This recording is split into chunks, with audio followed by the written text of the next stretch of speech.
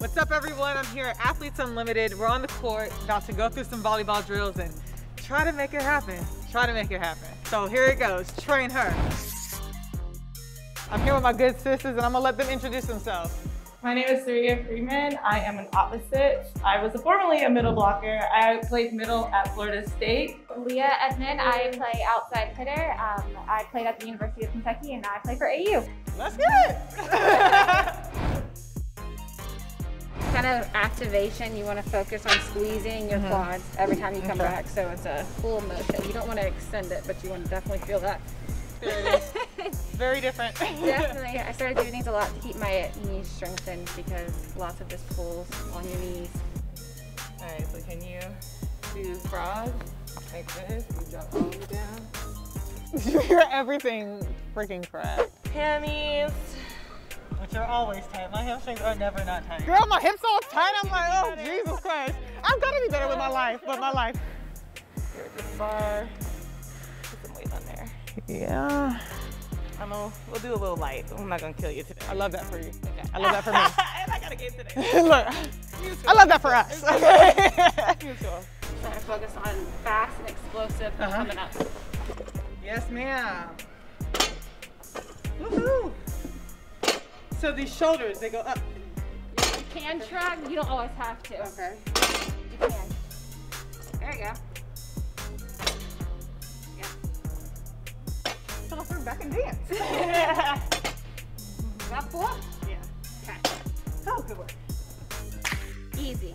Keeping our shoulders, chest up, everything stiff here. And we're just going to accelerate through our legs and try to jump as high as we can. It's like a birdie. Go ahead and bounce in.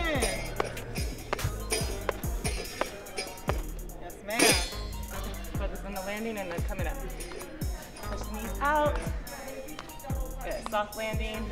Land flat-footed, not just on your toes. Okay. There you go. There we go. Now you feel your hips working more. Yeah. And that's it. Good job. Woo! Woo! My girl. So big thing about passing is you want, first of all, your arms straight. You never want to pass with your arms bent. You need a full open contact point. There are 2 ways that you can do your platform. I prefer to overlap, so you can either take your right in your left hand or left in your right, whatever, and you're gonna take it like this and you're gonna fold in. So your thumbs look like this. Your thumbs should always be lined up. That means that you have an even platform, that your forearms are straight and ready to go. For base, when you're passing, you kind of want about shoulder width apart. You don't want to be too far away because you have to be able to move. So you want shoulder width apart. Usually you want some type of bend in your legs. Some people kind of start standing up, but you definitely want to be in this bent position when you're passing. And then we bring our platform back out, straight arms, overlap, and that is how you should look when you pass. So we are going to work on some passing footwork. Rarely in volleyball do you actually pass the ball straight to you, so you have to be able to move, and there's specific ways to do that to make it a lot easier for your ankle and for your feet in general. So that's what we're gonna do. So we're in our base position, so knees are bent, shoulder width apart, and we're gonna focus on shuffling to the right. So all you're doing is taking a 1-2 shuffle. You never want your feet to ever touch. You wanna keep a wide base the entire time. 1, 2, and then usually pass. So that's kind of like the basics. It's the same way to the left. So all you're gonna do is take those 2 steps to the left, pass the ball. Simple as that.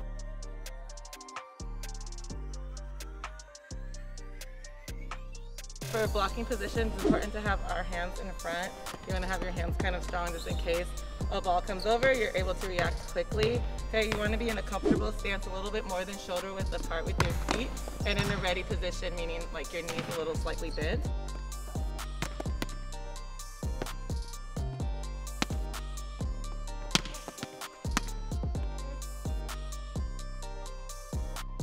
I'm a right side blocker, so I typically am always talking to their middle about our timing. So that's what you hear me say, ready, up, ready, wait, up, for our timing. And then just make sure that we're penetrating and your arms are as strong as possible until you come below the plane of the mat.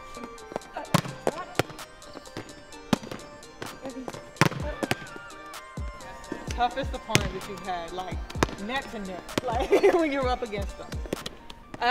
Toughest team, I probably would say Florida, and that's a huge rivalry. Florida State. Playing at their house is never an easy situation.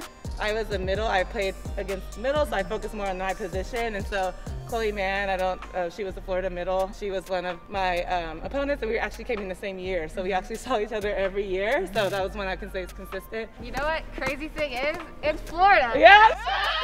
Because Florida was our SEC rival. That game always had really big implications on it. I mean, we played some really incredible people, especially in the tournament. I'd definitely say Michaela Fecky, the 2 years we played Nebraska, really put a number on us. But yeah, definitely a lot of the opponents we played in the tournament really were our hardest competition, because I mean, by the time you get to the tournament, you know that everybody there is good and they deserve to be there. So definitely her. All right.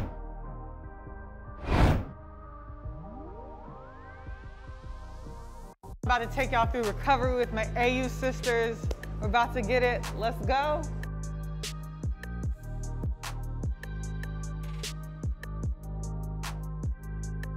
He's gonna take this just a massage into a cupping situation, or just the massage today? So I did cupping yesterday. I'm right-handed, and so the left side of my back, it gets tight from me just using my dominant arm. So he's just trying to release some of the tension. We did cupping yesterday to release, and then now we're just massaging it out. What are some like working out that we can do to make sure we stay healthy? That for me, I would say Bikram yoga is probably the biggest thing that changed my. And I decided I need to do yoga more often because because I was gotta stay bendy. It's working. Like I need to keep after it, you know. Yes, ma'am. You know, a lot of times when it works, you just want to be like, okay, I'm fixed and not do it. But you definitely it's something that you need to maintain. So, yeah, just taking care of your body through the process. Now, if you don't have access to a trainer or anything, what are some ways that you keep that arm, you know, not stiff? Especially, you know, my hitters out there, it hurts sometimes.